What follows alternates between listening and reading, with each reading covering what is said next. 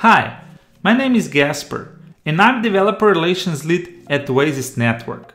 Today I'm going to show you how to bridge different assets from different chains to Oasis Emerald Network. So Emerald is EVM compatible blockchain from Oasis. Now we will have a demo using ceBridge provided by Seller Network. But first we will have to configure our MetaMask. So go to your MetaMask and currently you will notice I'm on Ethereum mainnet. Here I have 0.1 ETH, some for fees, some for transfer, right? And 50 USDC to transfer between different chains, for example, right?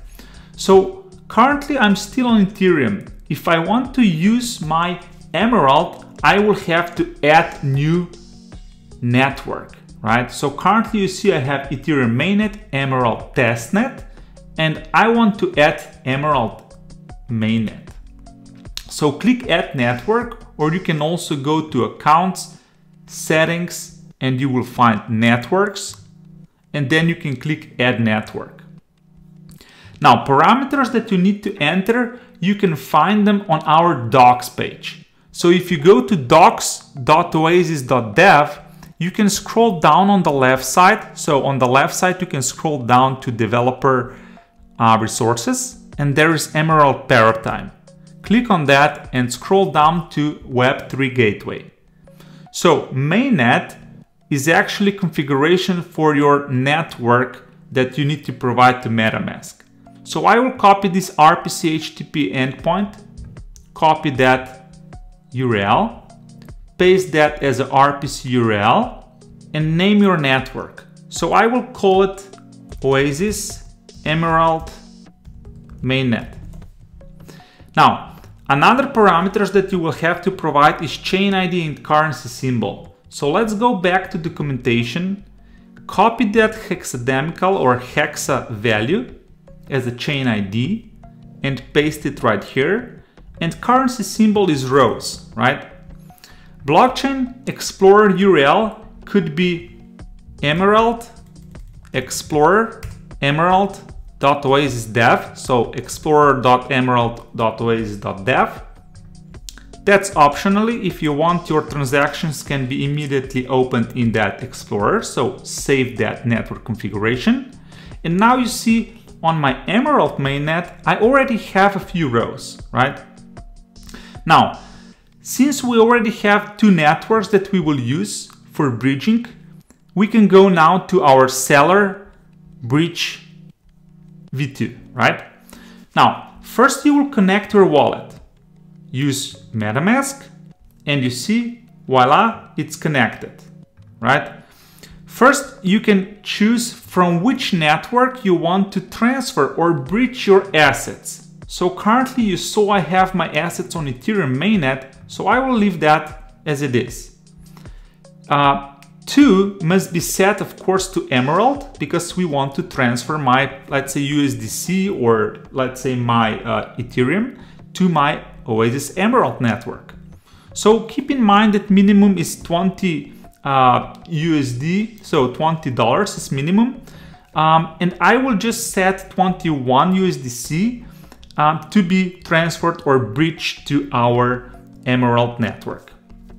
So let's first approve our ceBridge to use my USDC, right? So first let's approve ceBridge.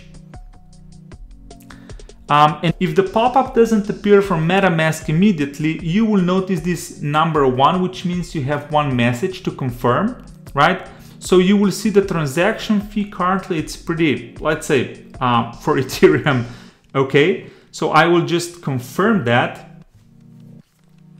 And you will notice now I will start with my transaction. You see, your transaction has succeeded. So I approved and now I can transfer, right? So let's click transfer.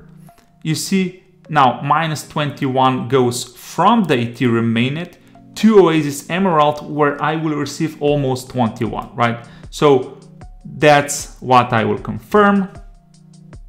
All right. And I will receive, you see, ceUSDC.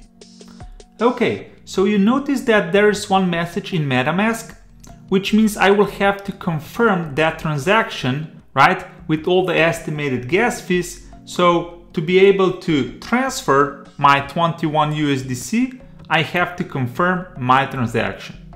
Confirm. Okay, so you see now my contract interaction is pending and transfer is submitted. So now I will have to wait approximately 5 to 20 minutes, for our funds to arrive into our Emerald wallet.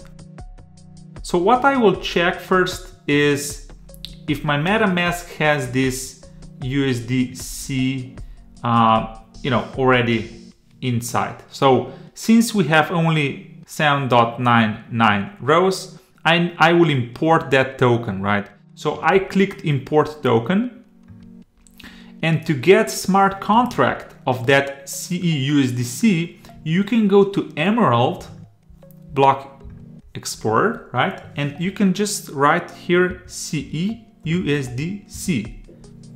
And that's the one which we will be using. And I will just copy address, go back to my, we can go back to cBridge, but essentially we need MetaMask to import token, contract address, provide, and you see this is ceUSDC, add custom token, import tokens, and now we have ceUSDC here, and we can wait for funds to arrive, right?